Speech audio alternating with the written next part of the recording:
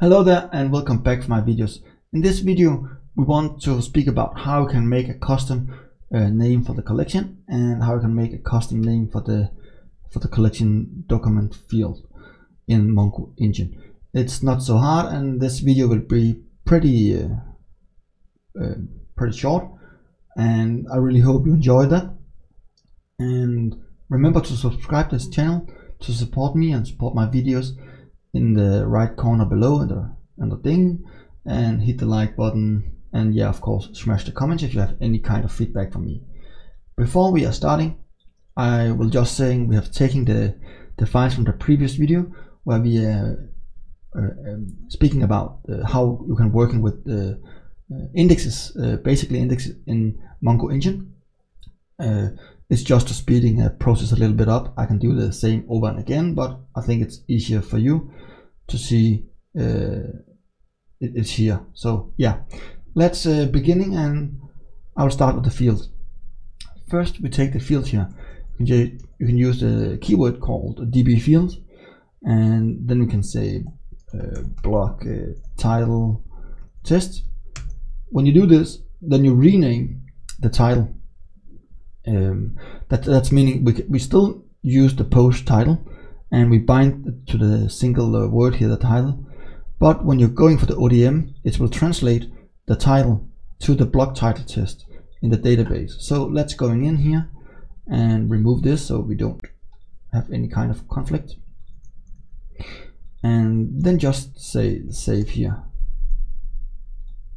And going inside, you can see the block title test here is hello world. And if we're going for the indexes here, we have the email. No, haha, wrong. So that's going for the past, and indexes we have status and UL still. So that's perfect.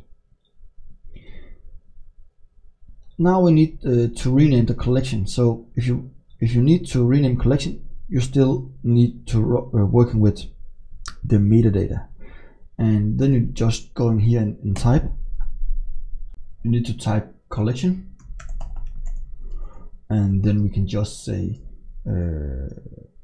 custom post collection. And now if I'm going down to run it again, and it's like before, I know I have customized the collection name now, but I still need to use the post in the ODM to connect to it, and still the title.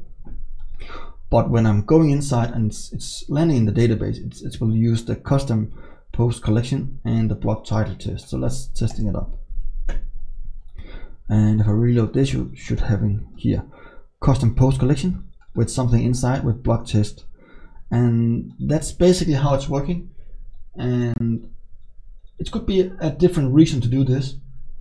I have done that before when I have a legacy system in my normally work.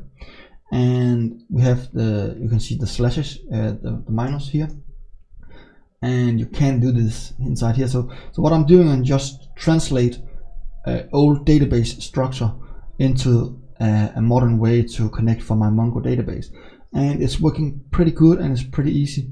And I would prefer not to use the custom name if you don't need it, because it can make a very confusing when you open the database. But if you need it, it's pretty simple to use, and you can stay in cases where you really need that, like me. And yeah, so that's the video. I will love to teach you in the next video about how you can embed documents and how you can use this and create the documents that way.